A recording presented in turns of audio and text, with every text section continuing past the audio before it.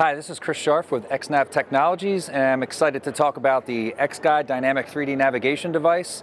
We gained popularity over the last few years in implantology, and now I'm excited that we just received our 510(k) clearance for endo access, specifically in calcified canals and apicos and molar access.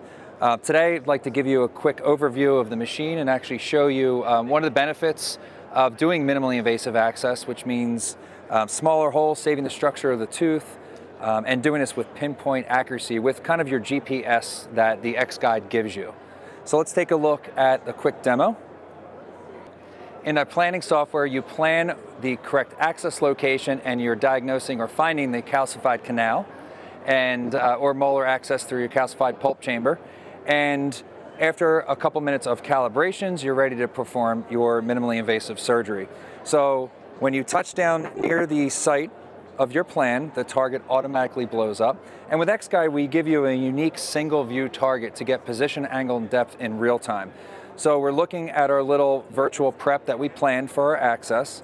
This is the tip of the virtual drill, and we're going to put that right in the center of the X, and then we're going to position the green circle over the blue circle, which gives us our angle.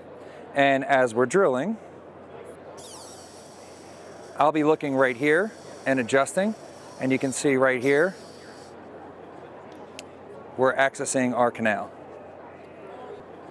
With that, we can check our access, and we can see that we use the X-Guide for our GPS to get that perfect position, angle, and depth to get our minimally invasive access hole. From there, depending on what you feel is important for the patient, you can increase the size of the hole.